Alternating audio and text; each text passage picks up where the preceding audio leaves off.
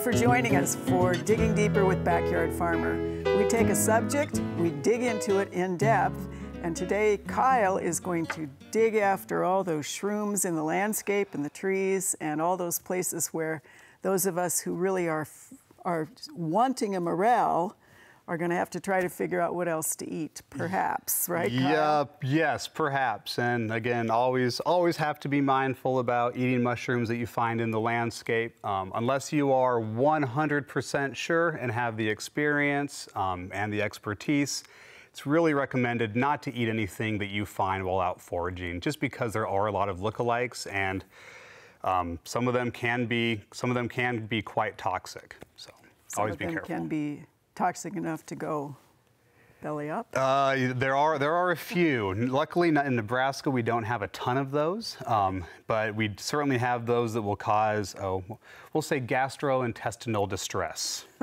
In other words, worse than the flu. Yes, yep. So let's start with your mask. Can you identify the mushrooms on your mask? Well, it's just sort of hilarious. Yeah, we have there's a few different ones on here. We have an oyster mushroom and then some boletes as well, and it kind of just there we go. So the yellow one here is one of our kind of standard oyster mushrooms, and a bolete, kind of the bolete class right over here is what we're looking at, and one of these down here is more like one of our agarics, and so the agarics, those do tend to be some of our more poisonous ones, and so there is kind of a general rule of thumb that if you do see mushrooms with red caps when you're out foraging or anything like that, you probably just want to steer clear of them.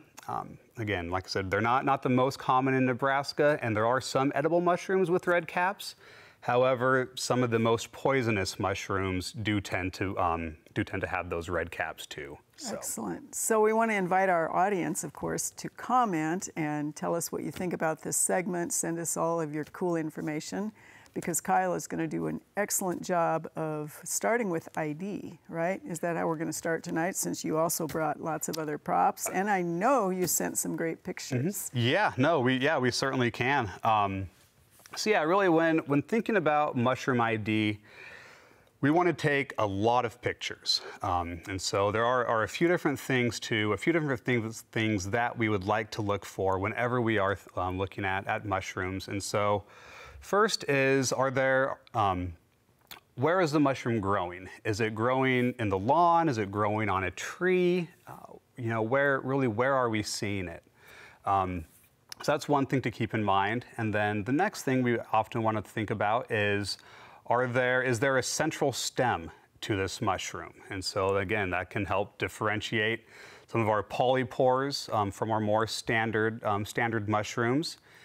And then once we've decided that there is a central stem, what does the underside of the cap look like? Do we have some nice gills like on this one here, or is it more pores? And so again, the gilled mushrooms, here we go. A lot of different types of mushrooms do have gills. The one that I'm holding up right now is this is a Lepiota, or in the genus Lepiota, one of our common parasol mushrooms. It is fairly dried, but you can really see those gills kind of all the way throughout. And now compare that to this other one, and this is a polypore mushroom. This is actually a turkey tail, is the common name for it. But if we zoom in, we can really see that there's just a whole bunch of tiny pores on the underside of it. You may also get some larger holes, kind of like we were seeing on this, because in addition to people, a lot of other things eat mushrooms too. There's a lot of insects that do, other animals that eat them. Deer are very prolific mushroom eaters as well. Well, and I know the one with the gills, if you buy beautiful big mushrooms at the grocery store to stuff, those are typically something that has the gills. Yep, they are, and I know everybody always thinks about the oh, I'm drawing a blank on the button or buttons are the big ones, and and they do have nice gills underneath them. But one of the things with those mushrooms with gills, you want to be when you're cleaning them, a lot of stuff can get caught up in those gills too. And so again, a lot of other fungi, a lot of insects, just a lot of soil, a lot of dirt. So when cleaning them, always a good idea just to take maybe a damp paper towel and kind of dab underneath those to try to get as much of the excess stuff out from those gills as possible, because they can really impact the flavor on occasion. Cool. All right, so what else did you bring? And then we'll go to your pictures. All right, well, again, so have just a few dried ones. I went out 3 different times foraging within the last couple of days, and I couldn't find anything. Part of this may have been the fact that I had a 15-month-old toddler at my heels, and she wasn't moving the quickest either. But luckily we can preserve a lot of mushrooms, and so I did bring some older ones that we had. Right here, I'll go ahead and hold up one of our more prized mushrooms, and I apologize for the color. When this was collected, it was bright orange, and it was growing about 10 feet up a tree, which is very typical of our chicken of the woods fungi or hen of the woods fungi. Very, very tasty if you are out eating them. And some of the other another one that I had brought out, and this one was also collected off of a tree, but this is a Trametes in the genus Trametes, but just kind of bright red, and this is the top side of it. And then again, if we look at the bottom side, and this is going to be tough to see, but this is another one of our polypore mushrooms, and so just a whole bunch of little tubes in the bottom side of that. And let's see, another one this was one that was found on actually growing out of an apple tree stump. But this is a turkey tail fungus. And so I have 2 different types of turkey tails here. Again, turkey tail is one of the common names for it, but there can really be a difference in color variation. Sometimes they're kind of this bright red and oranges and things like that. In other cases, like we have on this smaller one, it's almost a lot more grays and almost some blues that we're seeing as well. But again, when fresh, I've said this a few times, pathologists aren't the greatest at naming things, and the same kind of goes for a lot of mushroom experts as well. They look like a turkey tail. They do, actually. And there's even kind of a small, you can even feel some small hairs on the little feathers. Exactly. Perfect. So fun. So that is that. Another one of our more prized mushrooms that I brought. This is an oyster mushroom, and so Pleuroris is the scientific name for it. Again, typically is growing on wood. This is not one that you will see sprouting out of your lawn. But one of the things that is kind of helps to identify a lot of our oyster mushrooms is if we look at the gills. Oh, there we go.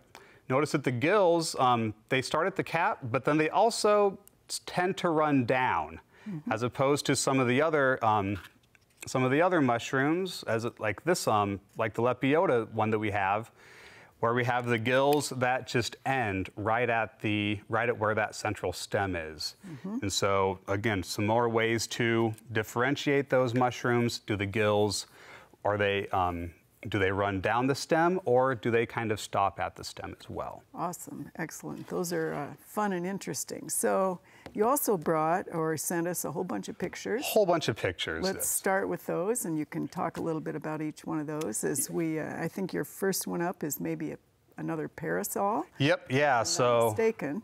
It is, and so that's actually a fresh version of the one that I was showing, and this one is quite large. They're not always this big, but this specimen was about 8 inches in diameter, so not quite the size of a dinner plate, but again, pretty large. These are the ones that you will commonly see and you're just popping up in your yard. And again, they're feeding on some sort of woody material, whether that's old mulch, whether that's tree roots, some sort of woody material a little bit further down in the soil profile. But when people think of mushrooms, this tends to be what they really think of. And they start like a closed umbrella, or and then they open. Yep, and then they will slowly open, slowly or overnight open, right. depending on the environmental conditions. If we have kind of moderate to warm temperatures and adequate moisture, these things really can appear overnight. Excellent. All right, your next one, we get this one all the time. This is stinkhorn. Stinkhorns, and so these are the stinkhorn eggs, actually. And there was somebody else who occasionally sits on the backyard farmer panel, who one time collected some what he thought were stinkhorn eggs. They were actually snake eggs instead. So Dennis had a field day with them. But these stinkhorns, we'll often find these showing up usually in mulch beds, and they'll come up, be bright orange or a bright red color, and as the name implies, they smell. Then if you dig down 6 to 8 inches, this is what we tend to find are these actual eggs. And every year when we have adequate environmental conditions, that stinkhorn just pops back up. Cool. I think we might have a picture of them. Yep, split open. Yeah, and there we can even see the mushroom inside of, or the fruiting body that will eventually poke its head out of the ground. Fun. All right, your next one is a chicken of the woods in the tree, I think. Yep, it is, and so that's the color that the one that I had collected originally it had. Again, not the same one, but chicken of the woods mushrooms. And really, a lot of the mushrooms that we find growing on trees, they can be a sign of not the greatest tree health, right, because they are feeding on that hardwood, and so there is a wound, some sort of opening that allowed that fungus to get in, and it is rotting away the inside of the tree. So just something to keep an eye on. All right, your next one looks like hare's ear. Yes, and so some of our general cup fungi. There are a few different types of cup fungi. Also, they sometimes they'll almost be referred to as bird's nest, is another one that we often see. The bird's nests are quite a bit smaller, but these cup fungi, they tend to produce the spores down inside the middle of that cup there. Very fun. And then we have everybody's favorite puffball. A puffball, yes. And a lot of different types of puffballs that are out there.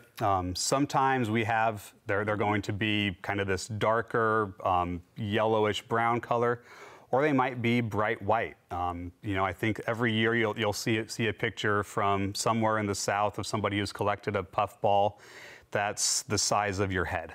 Right. And you did a movie, I think. Yeah, and so I hope that the movie worked, but and so that little puff of dust that came out, those are all of the fungal spores. And so as we're out walking around, stepping on puffballs, things like that forces those spores out.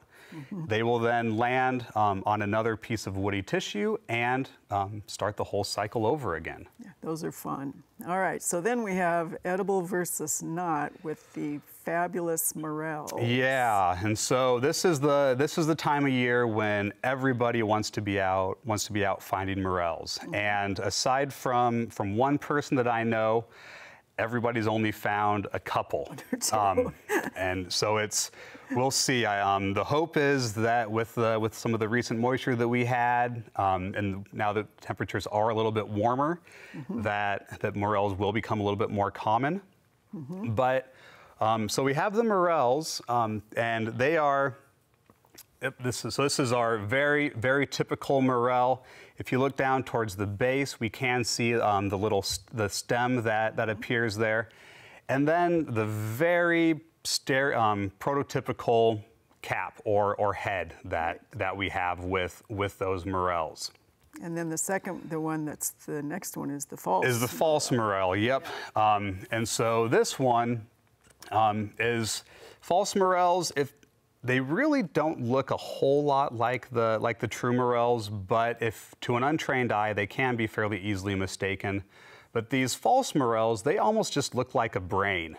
And so if you imagine a kind of dark reddish brown brain sitting on the ground, that tends to be what our false morels look like. All right, and don't eat them. Don't eat them. Another good way to differentiate a true morel from a false morel is to split it open.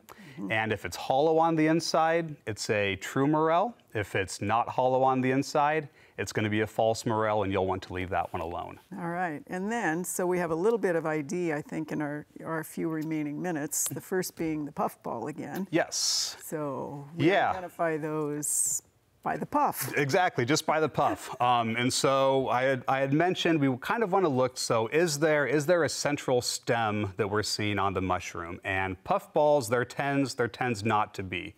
Now, if we look towards the base of this picture, we can see where it originated, but there's not a stem, not a stalk that we're seeing, or stipe is the actual term for it. Mm-hmm. But they're just much more round than our other ones. And the next picture that we should have central stem and cap. Exactly. There yep. We go. And so these are much more common for, or at least mushrooms that are showing up in the yard, where we do have that nice central stem. Mm-hmm. This is another one that as it opens up, this is a Lepiota mushroom, and a different species.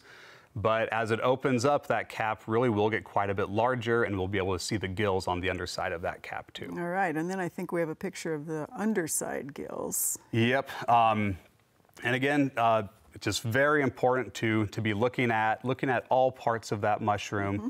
The top of the cap, the bottom of the cap, all these differences really can go a long way in helping to identify them. All right, you have a polypore underside. Yeah, and so this is the underside of a pheasant's back mushroom, also known as a dryad's saddle.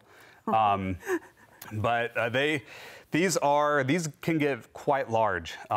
So 12 inches across. We have the great size identifier there at the bottom of this picture.